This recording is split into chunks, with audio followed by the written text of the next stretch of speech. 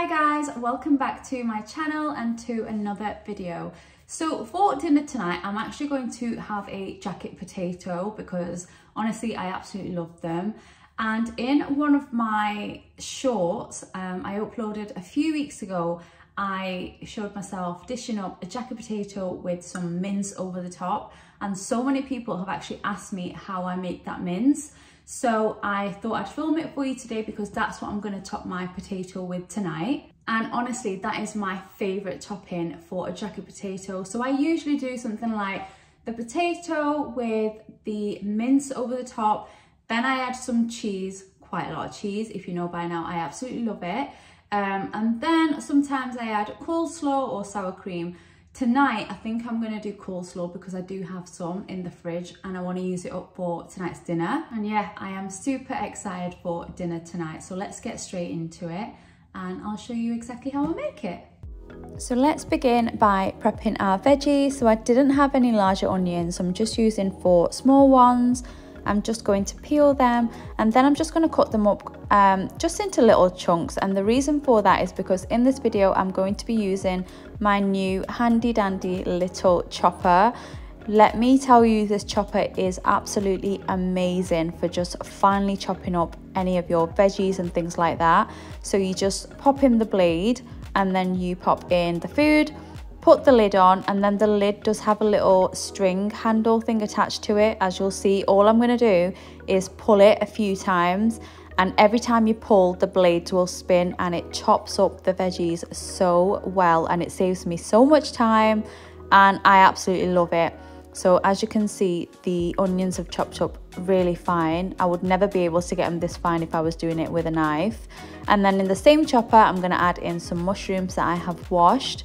And again, I'm going to do the same thing. If you are interested, I actually picked this up from TikTok shop, but I'm sure a few other places do sell it as well. But I just love how quick and easy it is. It even chops things like carrots, which I find amazing. So yeah, it's a really good buy and I have been using it literally every single day. Just look at that.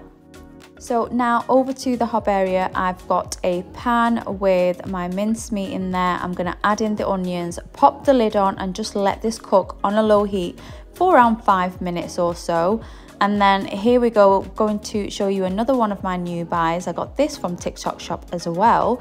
And it is amazing for using on mince because if you just use a spoon, sometimes the mince can be quite lumpy, whereas this just mashes everything and it just makes everything really nice and fine.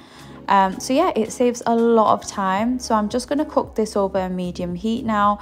I haven't added any oil into this pan because it doesn't require it. These pans are amazing. They are by Tower.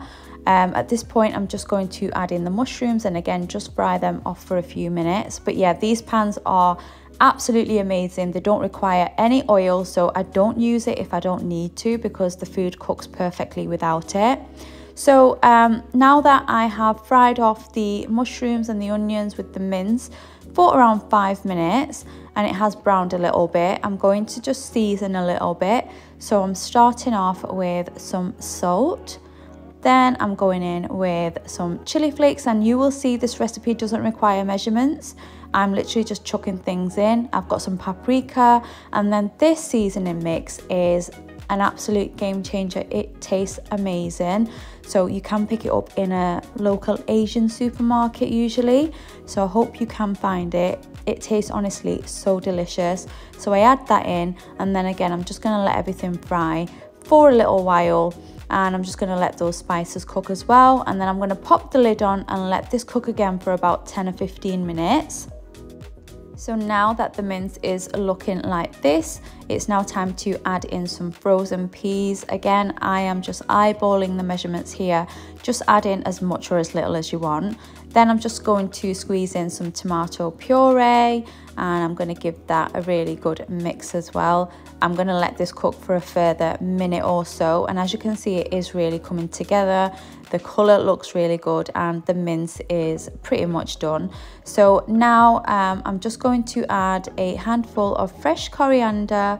I absolutely love coriander, so it goes in every dish that I can get it in. I'm going to pop the lid on and let this simmer for around 10 minutes. And once the 10 minutes are up, you should have something that looks like this. The mince is completely cooked now, and you can taste it at this point just to see if it's to your liking. I did taste mine and it was delicious, so it's time to plate up. So let's go ahead and load up that jacket potato. So I'm going to serve mine in this huge bowl. It just is the perfect bowl for a loaded jacket potato. I've got my potato here. I'm going to add a little bit of butter to start with, followed by some grated cheddar cheese, and then we are going to load it up with lots of that mince.